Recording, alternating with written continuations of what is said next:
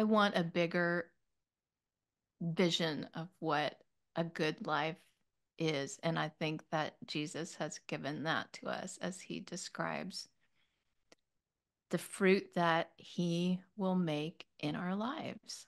Mm. And so it's fruitfulness. And I learned that just kind of those two things, does successful really capture a human life as God sees it? And success is so often used in terms of numbers, metrics, how you count the value of a human life.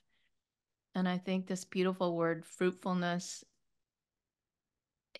being in the vine and uh, just being given the life that God's the one who can make fruit and we get to participate, Mhm. but we can't measure it.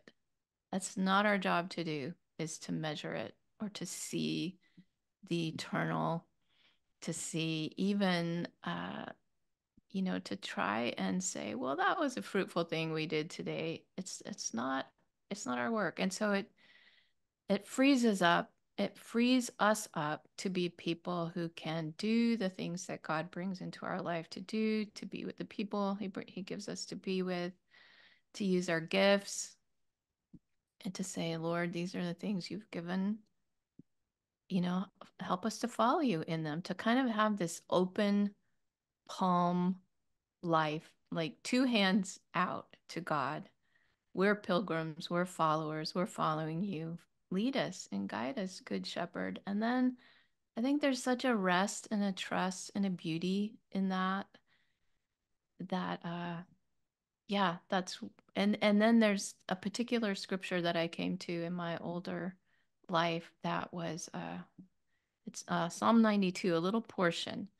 They will still bear fruit in old age. They will stay fresh and green. And that to me was again a promise that it's always God who's renewing us, who's making us able, who's leading us on, and the fruitfulness is His.